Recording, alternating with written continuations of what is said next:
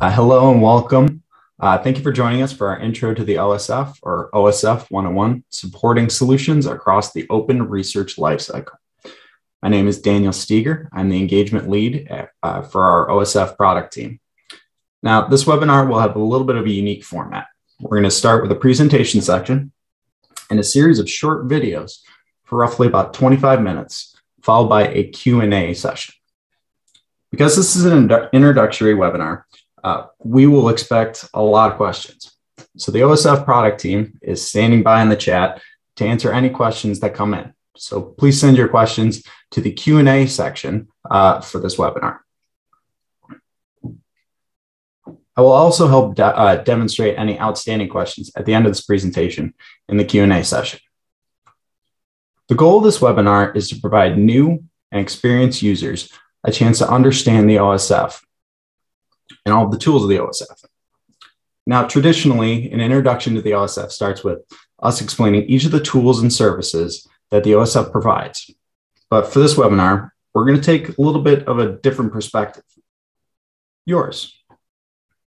In front of us is a diagram depicting the research lifecycle, or a series of steps that researchers follow from the conception of an idea to publication. Our intention with this webinar is to start with almost universal problems that all researchers face throughout the research lifecycle and demonstrate how the OSF is designed to support you in facing them.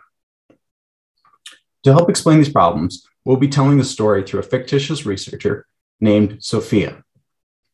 At each stage, we'll talk about these common problems before watching a short video from Sophia's perspective. Along with myself, other members of our product team have narrated these short videos to help you understand the ways in which the OSF can help Sophia and yourself follow open science practices at each step of your research journey. So let's start where all stories begin. An introduction to Sophia. Let's watch how she begins her open science research journey using the OSF. Meet Sophia. She's an early career researcher who is well versed in her field. Sophia believes that all aspects of scientific research should be transparent and reproducible, that all steps in the research lifecycle are valuable, that a well-crafted hypothesis, protocol, or data collection is still important even when an experiment didn't go as planned.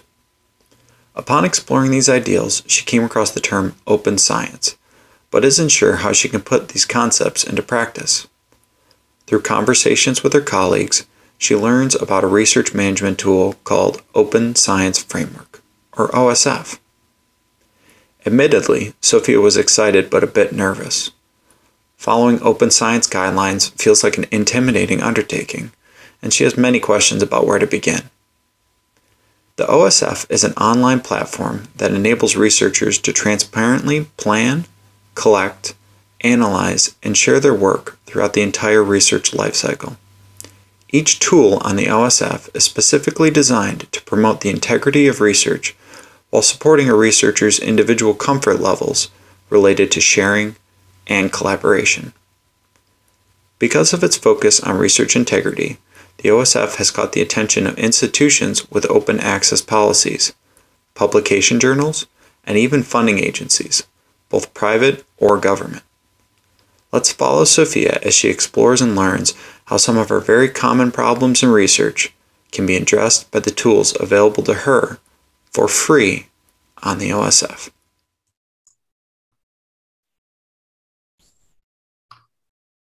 So now that we've met Sophia, let's follow her to her first story. Sophia, like most researchers do, begins in the discovery phase of the research lifecycle. This is normally filled with research and long hours of reading lots of new literature. Starting with a new study can be an uncertain time for researchers.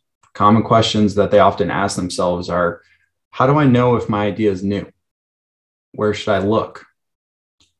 Has someone already done my research idea? And if yes, can I build off of their findings? So let's see what happens when Sophia has access to not only published articles, but all of the material that's shared on the OSF. Sophia, like most researchers, is always brainstorming new ideas for studies that can contribute to her field in exciting ways.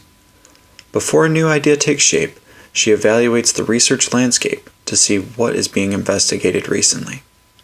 Traditionally, she has always used reference platforms or specific journals, but many publications can have out-of-date results and often only provide information regarding successful studies.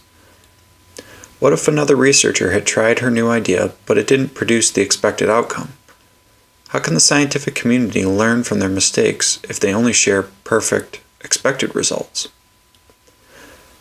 Sophia heard about the Open Science Framework again, or OSF, recently at a presentation hosted by her university's Library Research Services. Curiosity piqued, Sophia decides to take a look through the OSF to see what others in her field are working on. Her goal? To verify that an idea she has for new study is not being done elsewhere, or if it is, to learn from their results. Through her search on the OSF, Sophia is surprised not only to find pre-publication manuscripts, but also countless cutting-edge research protocols, collected data, and analyses related to her research interest. Since these other researchers have shared their work on the OSF, she is now able to build off of their study ideas from all stages of research.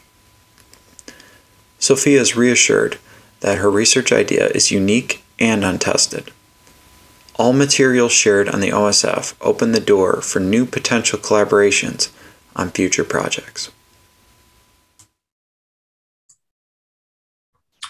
So Sophia was able to take all the materials available to her on the OSF and develop a new and unique study plan.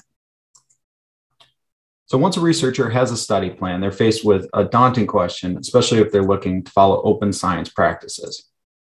How do they document and share their research plan while remaining transparent to the research community? It's at this phase that you may also come across common terms like registration or pre-registration. What is that? And how can it promote transparency? I'm going to actually pass the mic to one of our product owners, Gretchen, who will help explain how Sophia was able to answer these questions about her research plan in this short video. Now that Sophia has a good idea for a research project, she wants to begin to design a study and start collecting any materials she might need. While searching for an idea, she was able to see firsthand how valuable it is to share your research plan for not only the credibility of the researcher, but the benefit of the scientific community. She's excited to take her first step in open science practices and recognizes that the research plans she found are called pre-registrations. In order to be as transparent as possible and to document her idea for future reference, Sophia decides to start to put together a pre-registration in the OSF. In her pre-registration, Sophia tells the story of her study, including her research questions, protocols, and data collection plans, as well as adding any materials or collaborators. Once Sophia finalizes her plan and creates a pre-registration, it's time-stamped with a permanent digital object identifier, or DOI, for future reference, and it's archived for permanent storage. The registration is therefore a centralized point of reference for anyone interested in finding out about Sophia's study and can even link to the study's files and other resources. Creating a registration before she begins the project helps Sophia if she decides to seek funding from funding agencies that require open science practices. Sophia has heard many stories about research ideas being stolen or scooped. If Sophia is worried about sharing her work or registration while it's still in progress, she can also embargo access or temporarily make her registration private for up to 4 years. While embargoed, Sophia can create an anonymized view-only link for sharing with potential reviewers or funders. Sophia is confident in her registered study plan, but things can change. If she does need to make an amendment to her study plan, she can create an update to her registration. Any changes are recorded with a descriptive summary of each. This allows Sophia to create a clear story for other researchers to follow her registration from original concept to current version.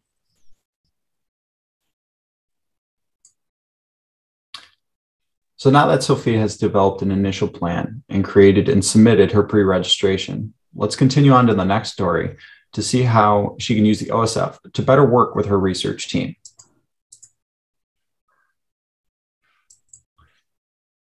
Researchers, while conducting a study, often don't complete the study all by themselves.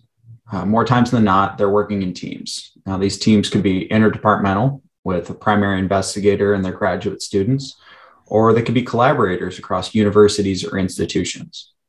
Regardless, common problems often come up. How can I collect my data and share it with my collaborators, making sure that everyone has access to the most recent version of our findings? Blaine, another one of our product owners, will explain how Sophia was able to create a centralized workspace that will help benefit her and her research team as she implements her research plan.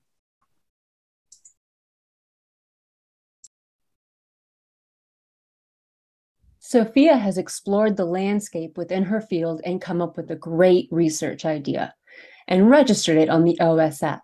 She has been working with a few of her colleagues throughout the process, but in the past, she's had problems with collaborations outside her institution. There always seems to be difficulties associated with access to the study's current data and any changes to methods or protocols that occur during the project. Research institutions often provide different storage options to their researchers, making it difficult to collect all of the data from collaborators in one place. Sophia envisioned setting up a hub where she and her collaborators and any other research lab partners can easily upload and share the data generated during the study. To facilitate this transition to an open, transparent space, OSF automatically created a project space for her when she created her pre-registration. Sophia uses her OSF project as a central collaborative space that allows her team to store and share materials and manage their study throughout the entire research lifecycle.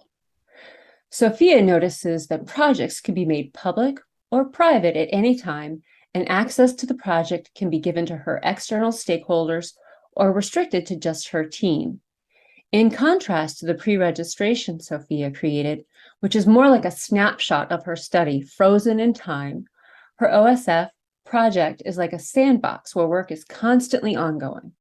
Materials are easily stored, findable, and editable, and recent activity can be tracked by all team members.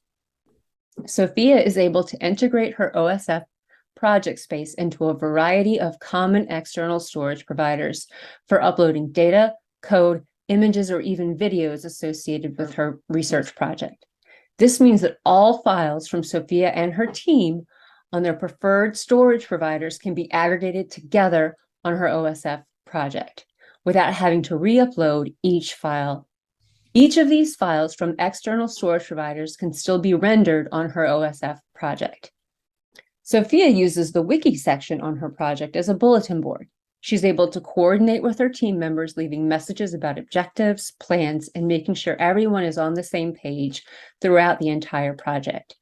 All of Sophia and her team's activities on the project are included in an activity log, tracking the various changes to files and organization. Any changes to her project space do not affect her initial pre-registration. As Sophia's study grows, she creates a directory of materials in her OSF project by creating sub-projects or components. Sophia is now able to create as many components or new OSF projects as she needs for her study. With her centralized OSF project workspace, Sophia completes her research project and starts writing a manuscript. Going back to the research lifecycle, she now faces a common problem that researchers have encountered. How and where can I share my findings? Sometimes researchers have no shortage of publisher options, but would like to quickly share their findings without having to wait through the long publication process. On the other hand, maybe there's a lack of interest from traditional publishers. Regardless, let's follow Sophia as Eric, our product manager, explains how Sophia could use the OSF preprints to share her work. Now that Sophia and her team have completed the analysis for their study, she's excited to share her fresh new manuscript with others in her community. Sophia's preprint receives its own permanent DOI and is indexed by other discovery services on the web. She can update her preprint at any time to include new information, and all versions are available for readers. Following open science practices, she makes the entirety of the study's life cycle clear.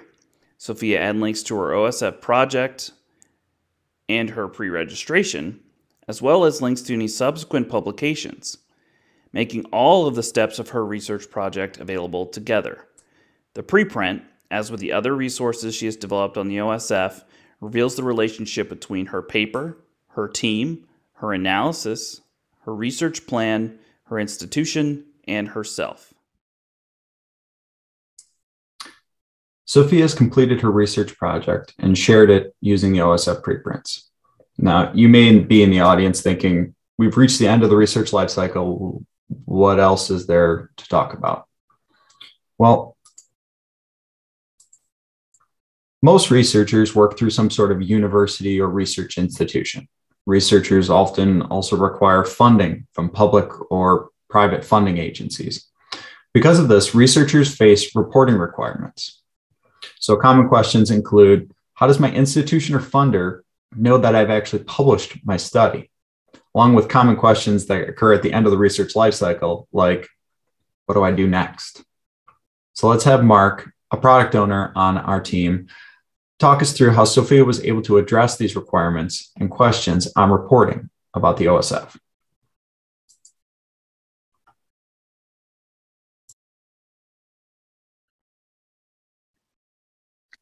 With the closing of her study, Sophia is in an interesting position in their research life cycle. She is promoting the discoverability of her concluded study while keeping an eye out for her next idea. She is also looking to comply with any requirements from her funder and institution open science reporting requirements. The agency that provided the funding for the study requires that Sophia report back on her project and show that the appropriate data and findings are openly available.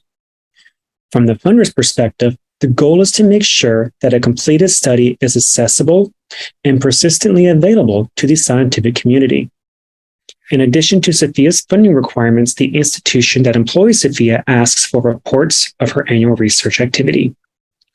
Both of these common problems can be easily solved because Sophia used OSF to manage her study and publicize her results. Sophia can share the permanent DOI to her preprint directly stored on the OSF.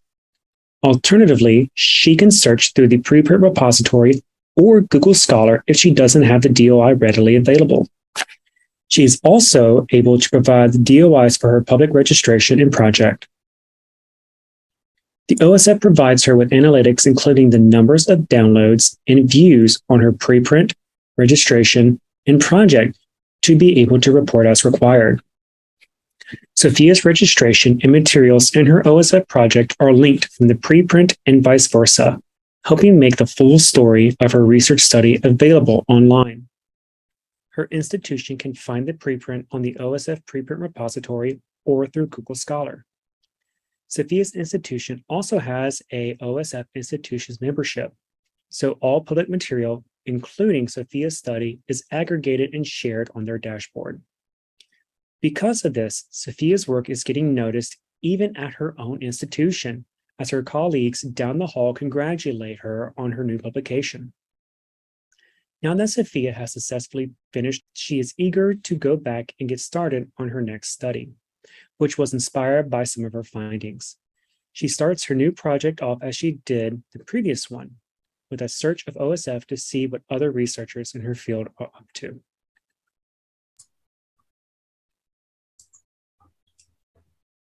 So taking one final step, this time a little bit away from the research lifecycle, most members of this audience are either new to the OSF or looking to learn more. In these situations, you're likely to have questions. So let's check in with Sophia one last time to see how she's able to answer her questions using the OSF. Sophia can now use the OSF to support her research goals. But like anyone who's trying something new, she has more questions. If If she ever has a question or experiences a problem, she can go to our OSF Support Center. Here she finds an extensive set of help guides and resources to help answer her questions.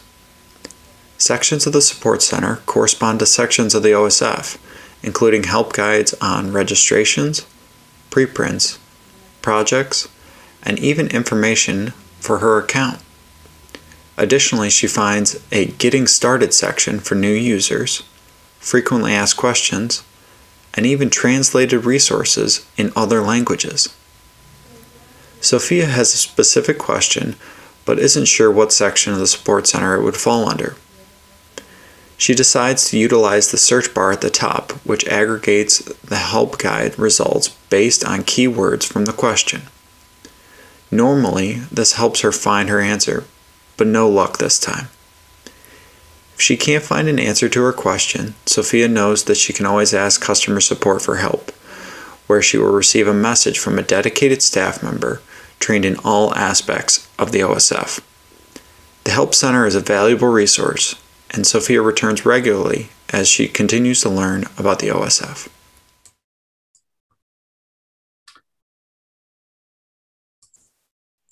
Now, as we close the presentation portion of this webinar, we return to look at a research lifecycle. Regardless of what step of the research lifecycle you're currently on, the OSF has tools designed specifically to support you as a researcher. You ever have any questions about how to improve? You ever have any questions or even ideas to improve the OSF? Please contact myself or any member of the product team. We're always looking for ways to better fit the OSF to your needs. Thank you for coming with us on this exciting journey and to watch Sophia learn about the OSF and open science. We hope this encourages you to think about open and transparent practices and how scientific community at large can benefit from these ideas. At this time, we're going to transition over to our Q&A session. Now, I've seen quite a few questions come in through our Q&A chat, and our product team has been working through them. But another thing that I want to suggest is that we ran through a lot of these features on the OSF pretty quickly. If you do have a feature that you would like to see me demonstrate a little bit more on, please put that in the chat as well, and I can talk through some of those things. So I'm going to start with some of the questions that I've seen come in, and I'm going to transition over to some of our pre-made things from Sophia's projects. Now, scrolling through, I'm going to look at some of the questions. First one to see, can you say more about the resources feature? The resources feature is actually a really interesting feature on registrations. Now, if you've missed this one, no worries. It actually came out last night. If you go on to any of your registrations or existing registrations, you'll see this little pop-up here. It says resources. Resources is a really interesting thing that we've added where you can now add files or data or any sort of analytics that actually occur after a registration has been made. So if you've collected data or anything that's actually after the registration has been archived and planned, and you actually conduct your study, you have a way of linking those DOIs back to our resources. Now, these DOIs that are actually here, remember a DOI is a persistent link that's protected so that it doesn't actually break long-term down the line. These DOIs can be found in multiple different places. If you have any questions on that, you can look at our registrations files help guide. That'll definitely help you figure out exactly how you can link back some of your resources. Looking through, does OSF store all file types? That's a good one. I'm going to go over to here. OSF does store most file types, and you can see a lot of them quickly as we kind of scan through here. We have a GitHub repository, a GitHub add-on that's actually connected to the OSF. So you do see quite a few different file types that can render on the OSF. If you do have a file type that doesn't end up rendering on the OSF, there's a potential bug or it might not actually render, and we can actually take that in as a feature request, something that we can use to improve the OSF in the future. And you can kind of scan through some of these as we go through as well. Looking through, sometimes I need to do an anonymous review for peer review process. That is a really, really good question. We touched on it pretty quickly in the video, but specifically, if you have, say, a private project, like this one actually is on the OSF, I can make this project public or private at any time. Currently, this one is public, but I'm actually going to shift it over to private because I want to. Changing it over to private now hides this from anyone that's not a contributor on this project. Now, what I can do is say I do have to send my information, my project, or my registration out to a funder or a peer review process. One of the things I can do is I can go to the contributor section here, and I can do what is called a view only link. Now, this is a link that I can create that is very specific to just our project. So it doesn't open up the project to everyone in the world, but anyone that has that link has a chance to look at it. We also have the option of anonymizing this link, which means that on the registration template or the project template, it will take away anything that will identify me or my contributors as being the people who are actually working on this project. All I would need to do is click anonymize and then create this link. Now I could take this test link and send it to anyone that I want. And that's something similar that can be done with registrations as well. The only links. Okay, scrolling through. Lately, funders are requiring compliance. How does the OSF help me with that? The OSF helps you with compliance in a few different ways. You may have also seen a recent news, especially if you're in the United States, public funders now require persistent identifiers, persistent information for your data that you're collecting as part of a government grant. Now, one of the things that the OSF does is you can, if it is a public project or a public registration or a preprint, it has a DOI. These are persistent identifiers that can help you share and maintain your data. We also have a data management section, which can help you organize your data in a more persistent way. That is also in our help section, so you can check out some of those resources whenever you get the chance. Scrolling through here, we have some more questions. Got some in the active Q&A, Daniel, that we can talk Awesome, about. Awesome. Thank you, Eric. I'm guessing the ones that you have, Eric Olson is going to answer this question live. You mean me? Or yeah. You? Okay. Are the slides available on the OSF? I'm guessing that means the slides from our presentation. Well, the goal of this webinar is to actually take that presentation section and make it available for all places. We're planning on posting that in a couple of different places, like our welcome email. So when you create a new account, you would have that video, but we're also going to make that available in our help center because hopefully it's a good resource, especially for new users and really for established users if you want to convince someone to join the OSF. What are recommendations do you have for uploading a preprint, then sending the manuscript to a peer-reviewed journal? Is it possible to upload an anonymized version of a preprint? Unfortunately, no. Preprints, as they go up, are public. That's ideally what happens, is as soon as you post a preprint, it's actually public.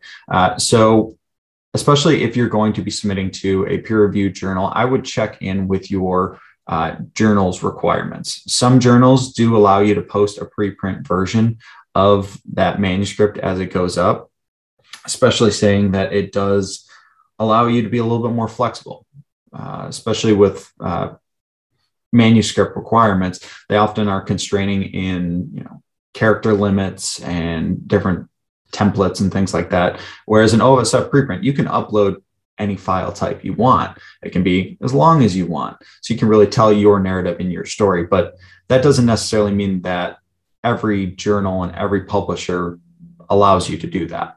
So I would go back, make sure that you're checking in with their requirements, because as you said here, there actually is not a way to make a preprint private prior to making it released. Scrolling through, how does institutional membership on the OSF work? Is it different from institutional repositories? Is there an institutional membership fee? OSF institution is actually a paid service on the OSF. It's a really useful service, but it's something that a institution or a university will work with us on, and we'll actually create a way for these institutions to aggregate all of their public material in one place. These institutions, as the video said, get a lot of metrics on this, a lot of analytics that show how often are people actually using and publishing on the OSF. But as we also said in the video, it's a really great way for coordinating between departments, which is invaluable at a time right now when a lot of people are working remotely. You're able to see what public things have been posted by your colleagues down the hall. So not only are you getting to collaborate and work and network, but you're also showing what you're doing. So there may not be repeated level of work, especially in departments that have similar types of research. There is a fee associated with OSF institutions. If you have any questions on that, you can contact myself or Eric, who popped on every once in a while. But we'll have a meeting and we could talk a little bit more about what those fees entail. Can you talk about writing in the wiki? Some key formats in the markdown languages. Yeah, so we mentioned this quickly in the video. Again, I have it actually up here. Here's one of the wikis for Sophia's work. Wikis are pretty open-ended, especially in the way that they are able to be worked. It's essentially a giant text file where you can go through and you can create versions of a wiki. Now, anytime someone makes a edit to a wiki, it actually creates a version. So you can see, going back in time, say I make a change here to Sophia's wiki. I will save this and we can actually see the current version versus Sophia's original version that does not have my changes to it. Make changes here. These are extremely flexible. Now, I've seen users who are teaching their university course through the OSF and teaching people how to use the institution. They will use this wiki section as almost a syllabus or a message board that says, homework's due on Friday, or make sure that you have this project done and here's the timetable of when it needs to be done. It's a really great flexible way for you to coordinate between team members. It's also an invaluable tool if you are a researcher working with universities or collaborators that are across the world, across the country. This is a great way to say, hey, I was working on this. This is what we're doing today. This is the goal of today. Here's what we got. It's just a very quick way of making sure everything's in one place and you're not coordinating between either emails or anything along those lines.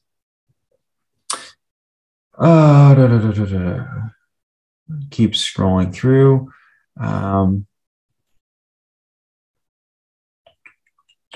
Is there any support for, oh, looks like Eric's answering that question. Talk more about. You can also look at some of the answered ones, Daniel. Yeah, that's a good idea. There might be something to share or demonstrate.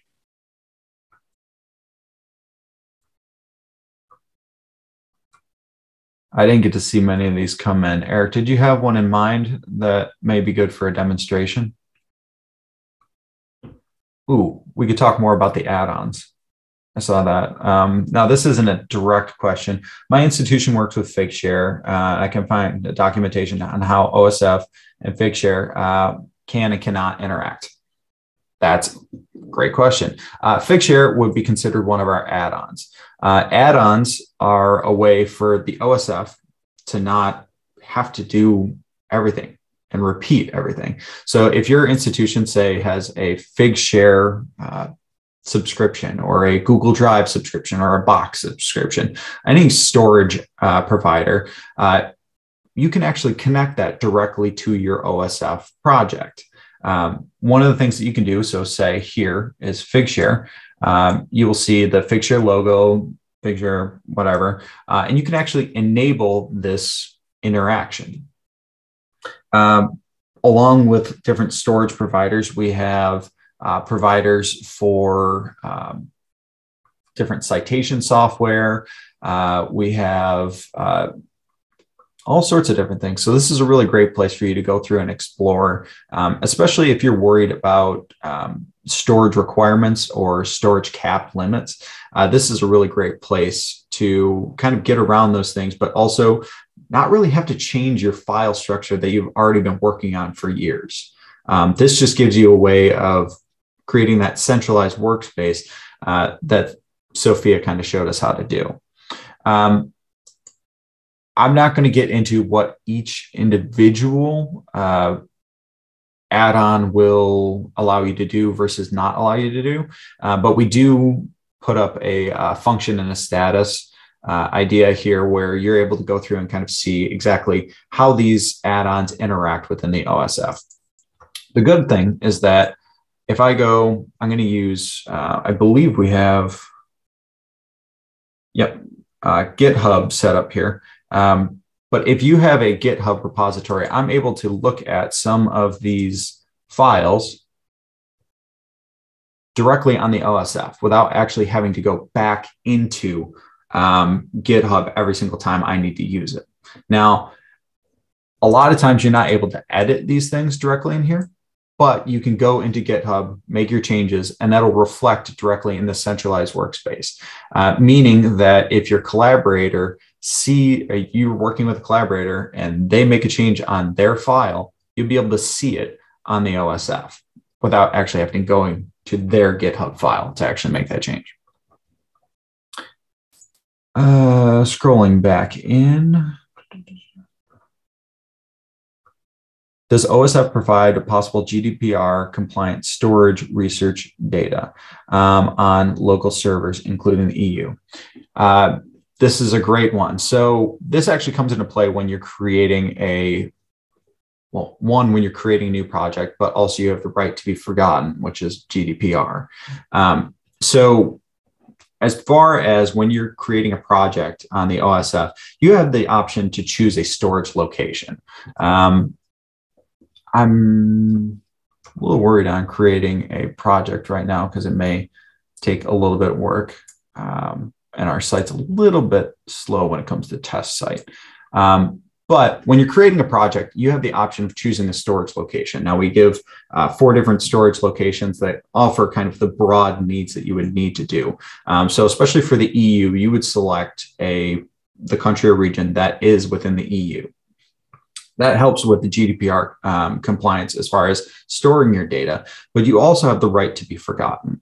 So say 5-10 years down the road, you want to completely rework and you want to say, I want to lower my visibility online. You have the right to be forgotten. So what you could do is you could write into the OSF support saying, I would like to delete my information using the GDPR compliance. We will go through and we will GDPR delete your account, which will remove you from our system as far as the GDPR compliance. Keep scrolling through. After the pre-registration phase, is there a formal registration phase to complete? Now, Mark did a pretty good job of answering this. A pre-registration is a really great start for when you are creating a registration, but it's a great way of showing what your plan is. The difference between a pre-registration and a registration really occurs when you're doing it. A pre-registration, broad terms, happens before you've even collected any data at all. Whereas a registration, it really happens before you've actually analyzed any of the data at all. That line gets a little bit blurred depending on where you are or who's defining these different terms. But as far as pre-registration or a registration, depending on where you are and what your requirements are, you're going to either go with a pre-registration or a registration. And typically you don't have to go back and create a registration if you've already created a pre-registration.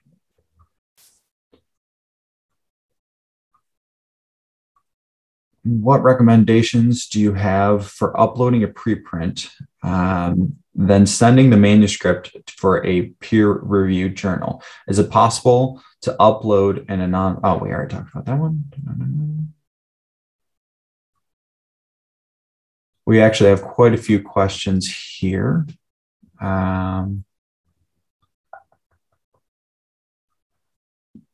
Will you be sharing the recording with us? Yes, that is hopefully the goal of this webinar, and make sure that everybody has the information that we need. We do have a future question here. So I see someone says, does OSF support connection with Google Earth engines? As Eric said here, we don't currently have a connection with Google Earth. This is kind of the point of interacting with audiences like this. We get new ideas. So if Google Earth Engine is something that your research team finds invaluable and you use it every day and you need it, let us know. We're always looking for new features. We're always looking for new ideas to help support and make the OSF really help you as researchers. How is this free? What about the cloud storage? Doesn't that cost someone? Yes. So the OSF is free. We are predominantly funded through grants and some of our paid services, but it's free. That's especially for researchers like yourself. The idea is that we want to be able to provide and lower the barriers for people to share their research easily and openly and transparently and follow these practices. OSF is also supported by some of our great partners, like OSF institution members, some of our community-oriented registries, all sorts of different people who are really looking to make sure that open and transparent practices become a commonplace within the entire research lifecycle and scientific community.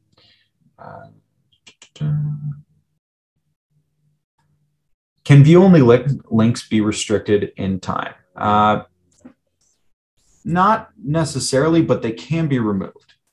So going back to our view-only link that we created, I can get rid of this view-only link at any time. That would make this link that I have sent out no longer work.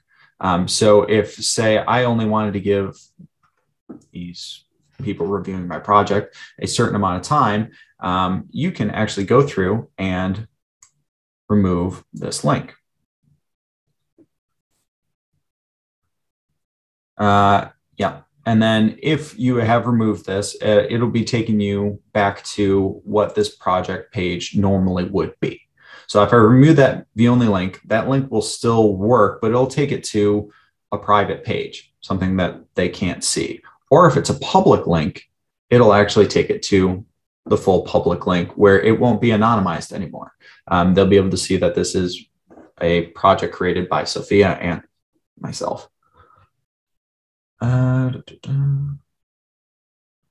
Scrolling through.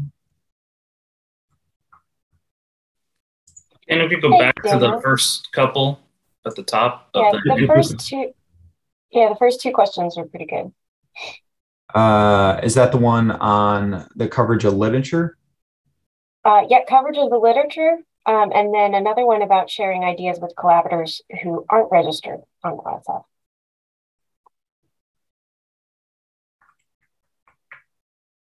I'm having a hard time finding them. Okay, so what is the OSF coverage on literature? Well, that's also part of our I think this is the way that you guys took it.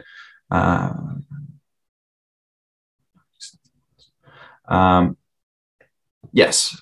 So something that we didn't really talk about very much in the videos is our client base, or how many users we actually have on the OSF. So when I'm searching through the OSF here, I'm actually going to be looking through the work and the public work of our users. And our user base recently, and we'll send out an announcement soon, has hit 500,000 users, depositing hundreds and thousands of registrations, preprints, and files. All of that material that's publicly available is available to you. So when you're searching through, I'm going to type in bacteria. Again, when I'm searching through bacteria on the OSF, I'm looking through all of the results from those public projects. I'm looking at all of the files that have bacteria as a keyword. I'm having all the projects, all the preprints, all the registrations, and all the components that come in. Now, it's different depending on what you're actually searching for, and if your key terms actually hit these things, as all search and discovery phases work. But you're able to search through quite a few different projects. Now, we're able to go through, say, our preprint service, and this actually connects to our share database, where you're actually able to search through quite a few different preprint providers as well. So if you are going through and say you want to look through, does bioRxiv have anything on this particular topic? I'm able to actually search through that as well using Share, which is a shared platform between all these preprint providers. I think that kind of covered, yeah, Share aggregates results of the preprint services. Love this platform and want to know if it's possible to share ideas with collaborators who are not registered members on the OSF. This is a fantastic question.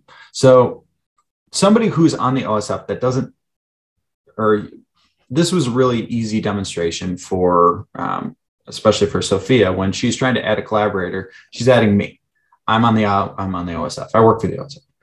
But I can also add collaborators to a project who may not actually be on the OSF. Those people are called unregistered contributors. So say I add,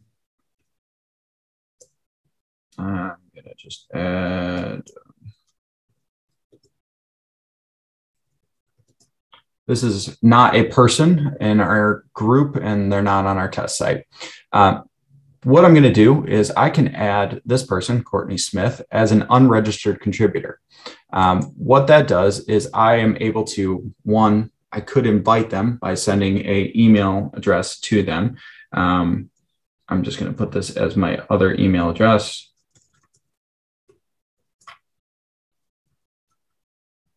Or whatever. And what this will do is it will send an email to this person. Now, this person has the choice of joining the OSF, or they could not, but their name will still be associated with this project. Gmail. And I can click add. Choose the permission level, read and write. So if I go back to this project here, Courtney Smith is on here, but you'll also notice that she is not hyperlinked. So if I click on my name, you would take it to my personal OSF profile, whereas Courtney Smith hasn't claimed that profile. Now they have the option of claiming that profile via the email that was sent to them, or they can go to this project, click on this link and say, is this you? And they can claim that profile that way. But they will be cited both in the citation section for the project, but also in the contributor section. Now, this can be done, especially, this could also be done when you are creating a registration. So this registration has been submitted, it's archived. So I can't add a contributor right now, but when I was creating this registration, you can add an unregistered contributor to a registration. I think we're getting to the end here of our questions. I'm not seeing anything else come in. Product team, did you see anything else for questions that might need to be addressed or talked about?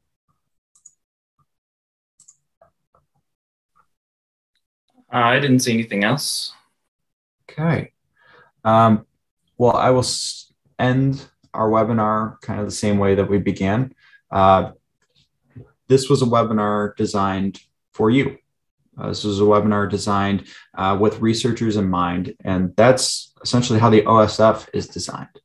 Every change that we make has researchers and researchers' intent in mind.